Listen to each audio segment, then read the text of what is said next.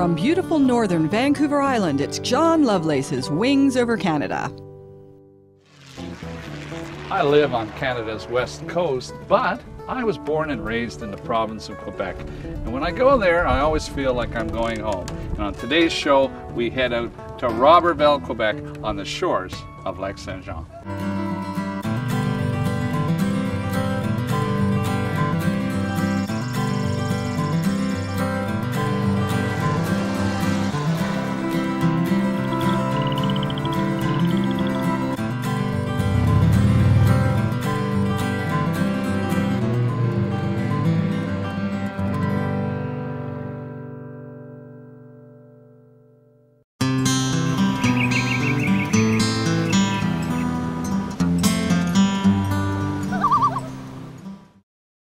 Well, we got the Navajo all gassed up and we're heading off to our next adventure. We're leaving Brampton and we're going to fly into central Quebec. We're going into a place called Roberval, Lac Saint Jean, and we're going after these huge landlocked salmon. It's going to be a lot of fun. We have a 2-hour flight up there. It's going to take us north of Montreal, north of Quebec City, and then into Lac Saint Jean. It's a beautiful area, lots of great history in there. It's going to be a lot of fun. But this is the show I've always wanted to do because this is going to take us over some of the neatest area north of Quebec and into the Laurentians that you're ever going to see. So it's going to be a great flight.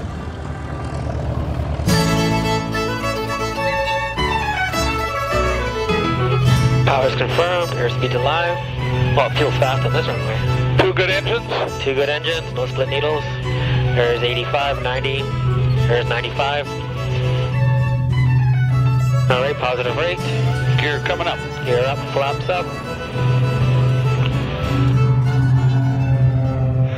Okay, so that's where we are right now. We're just coming in between, we're halfway between North Bay, Ontario and Ottawa, Ontario, working our way on a track direct from Brampton all the way into Roberval, Quebec. And from here to here is an hour and a half by air.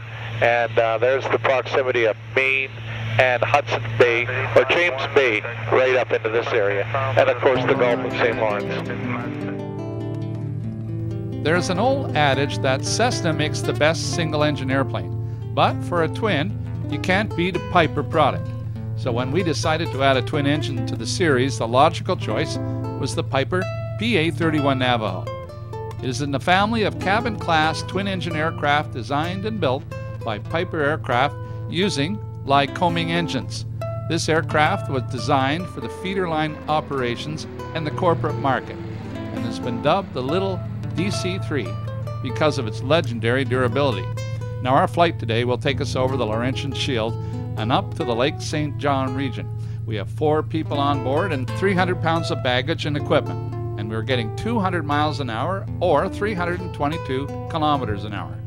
We have the latest in navigation equipment on board, and our flight takes us over the ancient time-worn landscape of the Canadian Shield.